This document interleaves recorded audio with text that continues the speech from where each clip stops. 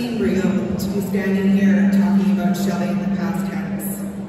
As you can well imagine, this is an evening of mixed emotions for all of us in the Falic family. There's deep sadness as we're once again reminded of how we lost Shelley, our mother, grandmother, daughter, sister, friend, and champion, far too soon. She was and will always be the heart and soul of our family. But at the same time, we are so very proud and overjoyed that Shelley's incredible career is being celebrated by the Jack Webster Foundation, and that her legacy will grow every year as other fine women journalists are honored in her name. So on behalf of the family and the Webster trustees, I'm delighted to present the inaugural Shelley Falic Award to Jennifer Fletcher, editor of the Squamish Chief.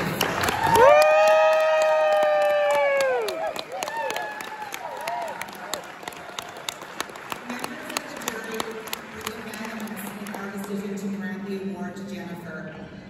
I had the great privilege of calling her to tell her that she won. I was sitting in Shell's favorite chair at her beach cottage when I made the call.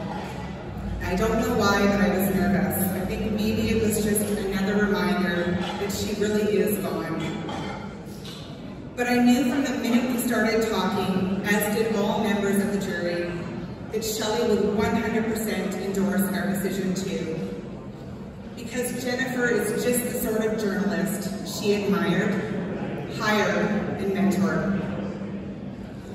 Jennifer sent me an email shortly after, and she said, I hope you don't mind I'm sharing this. After your call, I walked around the block in tears and called my husband and then my boss to share the news. This means the world to me.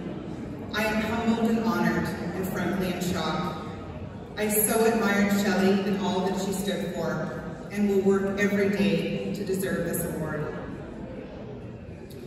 Like Shelley, Jennifer was already a mom when she began her journalism studies at Langara. Her instructors there were impressed by her ability to juggle multiple responsibilities and roles, even as she was studying and building a career.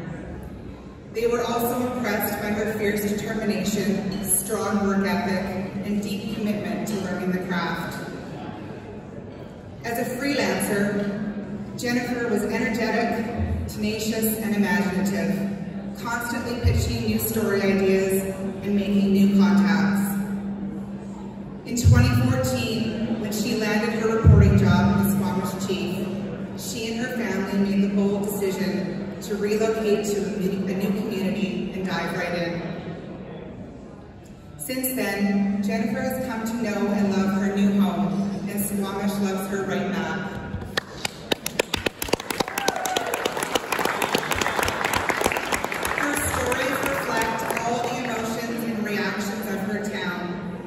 Warm and empathetic when tragedy erupts, funny and light when its quirkiness is on display.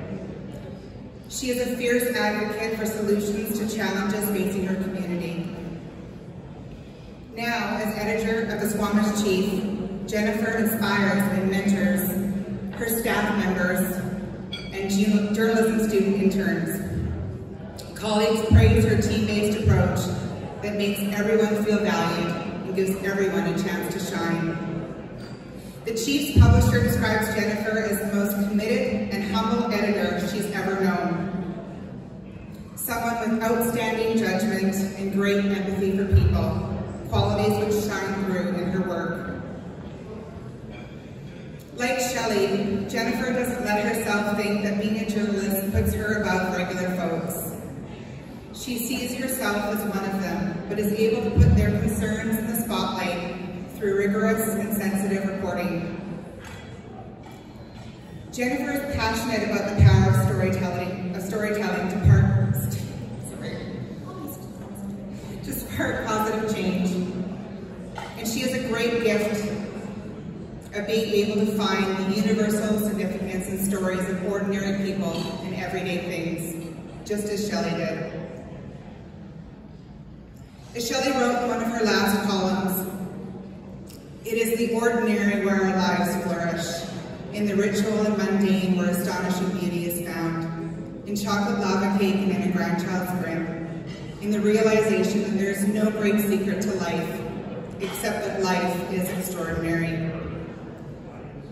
On behalf of the Webster Foundation, I am so very proud to present the inaugural Shelley Falic Award to Jennifer Thuncher.